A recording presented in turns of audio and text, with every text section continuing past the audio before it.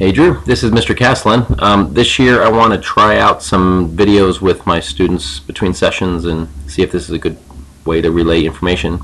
We've been working on hyperbolas, and this is the standard equation of hyperbola. Remember, it's x squared minus y squared, or y squared minus x squared. It's the minus that makes it a hyperbola, and we always set it equal to 1. Well, sometimes they give us an equation and it's not set equal to 1, so watch out for that. So in this one we have to put it into this form. The way to do that is we're going to divide the 16 by 16. That's what's going to give us 1 on the right side. It's an algebra equation, so whatever you do to the right hand side you have to do to the left hand side. Make sure you divide every term on the left hand side by 16. You want to create a fraction here. Remember, 4 over 16 is the same as 1 over 4. So you end up with an x squared over 4, not necessary to write the coefficient of 1, minus 1 over 16. It's not necessarily to write to 1, so you get y squared over 16.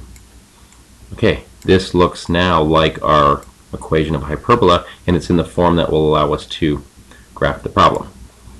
Remember how we graph it? So we've got our a squared minus b squared. Okay, in this case you're taking the square root, so a is going to be equal to 2 and b is going to be equal to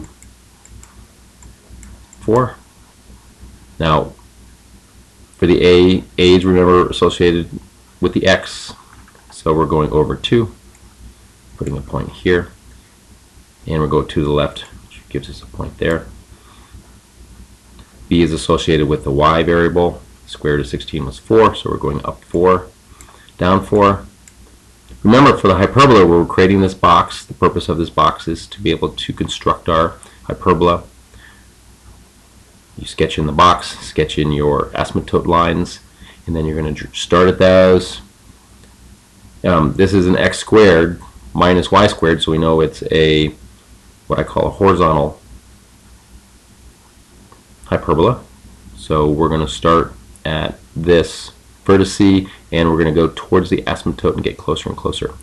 Pardon me, these sketches aren't great because I'm drawing with a mouse, but hopefully you can make this look a little prettier than I can, and you get both branches of your hyperbola. So again, we started with a 16. You've got to set it equal to 1, so divide everything by that number.